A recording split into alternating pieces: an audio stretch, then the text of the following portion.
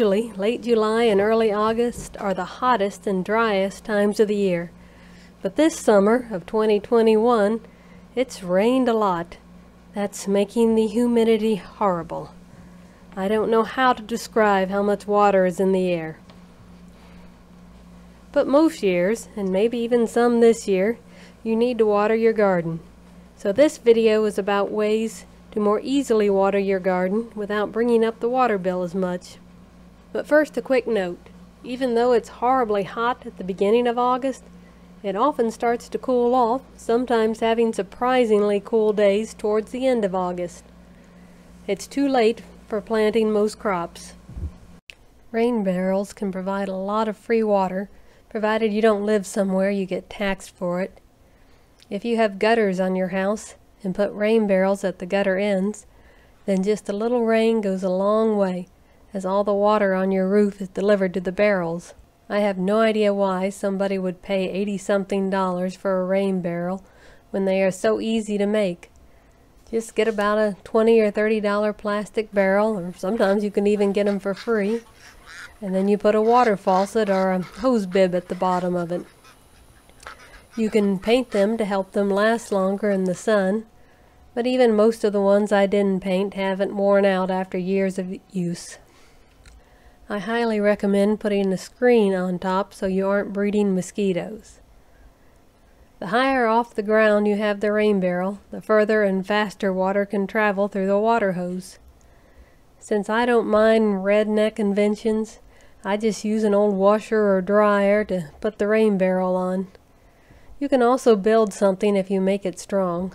All that water weighs a lot. Before drilling a hole in your barrel for the faucet, you can drill some practice holes in a scrap piece, like the lid, to determine what size to make the hole so the faucet will fit snugly. Usually they're either 1/2 inch or 3/4 inch, and you might use plumber's tape. If you have kids or dogs or ducks that get a kiddie pool to play in, there's an easier way to get the dirty water from this pool to the plants other than hauling a bunch of buckets of water. My ducks need their water changed frequently, so I have something like a short rain barrel to help transport the water. This is a barrel cut in half with a faucet at the bottom. I put it on top of an intact barrel. The higher I can get it, the better it will drain, but I don't want it out of my reach. An intact barrel is just about the right height and easy to move around. I hook a water hose to the faucet and put the other end in my garden. Or maybe I put it in a large bucket near my potted plants so I can use it to water the plants later.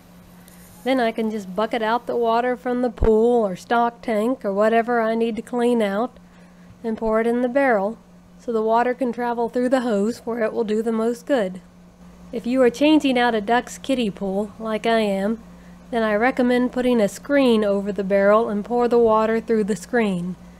This is so the screen can catch all the feathers and other gunk that might stop up the water hose. I also use a screen to save the tadpoles.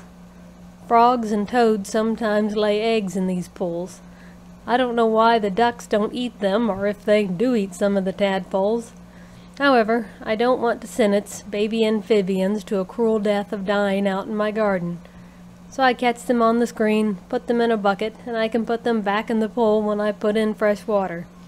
Just a quick note, I use the rain barrels to fill my ducks' kiddie pools. City water often has things that will hurt tadpoles. And if you happen upon one of these guys, please don't hurt it. May look a little creepy, but this is a dragonfly nymph. It'll eat mosquito larvae in the water, and after it turns into a dragonfly, then it'll eat mosquitoes in the air. They often crawl around on the muddy bottoms of pools where you can't see them very well. There's one there if you can see it. So just keep in mind that these are some of the little guys you don't want to hurt when you're cleaning out the water. Dragonflies are wonderful mosquito eaters. If you have trouble getting the water to flow through the hose, you might use a siphon tool, or sometimes I just hold the water hose up near the barrel to get a siphon going. If you get a good siphon going, the water can and will travel up as long as it can go back down and the end of the hose doesn't get above the water level at the starting point. You might look up some tips on siphoning. When I water plants in pots, so often it seems the water just goes right through the pot. To prevent that, I would have to stand there a while, pouring it slowly. Or this works pretty well. This is just a large water bottle with the bottom cut off and the top down in the dirt some. You can use a Coke bottle or whatever. I have a stick in there to help keep it from falling over, but I don't always have to put in a stick. Depends on how deep I shove it in the dirt. I can fill this bottle with water while its head is in the dirt, and sometimes I'll put dirt in the cup. That way the water will have to slowly move through the dirt, or at least move a little more slower. If I put some dirt in the water bottle that has clay in it, it might take several days for the water to slowly filter through. Although the drier the dirt, the faster it filters through, which is what you want. While August isn't the best time to be starting seeds, here's a bonus tip about watering seeds for when you do start planting seeds. When you have tiny seeds all out in a row, it can be hard to water them without washing all the dirt off, maybe washing the seeds away, getting them scattered. So I have this old sheet that I put over all the freshly planted seeds. Then I just pour the water through the sheet. This causes the water to more evenly spread out and not wash up the dirt and seeds. I might leave the sheet on for several days to help hold in the moisture, and because I'll want to water it for several days in a row to help get the seeds a good start. And so in case if there's a big storm, it won't just wash all the seeds away. I don't want to leave it on too long because it would block some growth, but I can usually leave it on for several days and the seeds can still sprout under it. Now, one final tip. Remember, even though it's probably hot and dry at the beginning of August, don't think it will last forever. Cooler days should be here by the end of the month. And next thing you know, you're wondering where all the heat went and wishing you had saved some.